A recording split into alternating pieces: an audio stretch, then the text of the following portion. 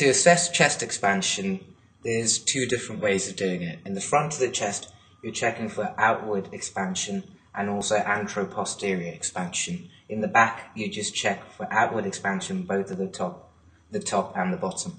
So for outward expansion, this is how you do it. You put your fingers on the skin on either side, drag into the middle, and keep your thumbs off the chest surface. And you ask them to take a deep breath in and out. And you're looking for the movement of both fingers, and they should move equally apart. That's outward expansion. If you want to do anteroposterior expansion, you just lay your two hands at the top of the chest, ask them to take a deep breath in and out. And you're looking for the upward movement, which should be equal on both sides.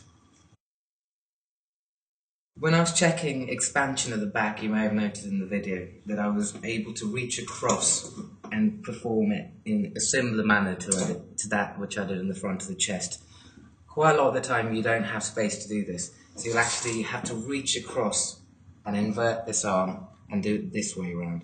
And I'll show it works just as well. So if I grab, move across, can you take a deep breath in and out. Brilliant, thank you.